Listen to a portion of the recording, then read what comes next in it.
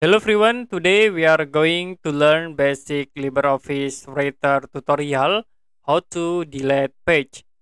For example, I will create page. You can click and press enter to generate new page, or you can insert page by using insert tools. Like I will click at this point, click insert, and then you can choose the insert page bridge.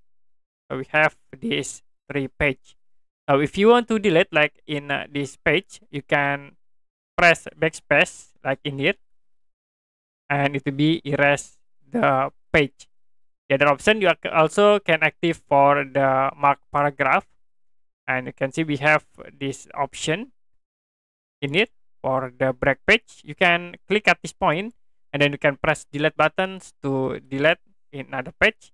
And I will click again from this point. You can press delete button.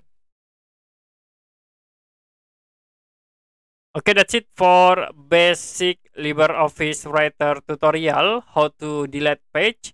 If you have any question about tutorial, you can comment below this video.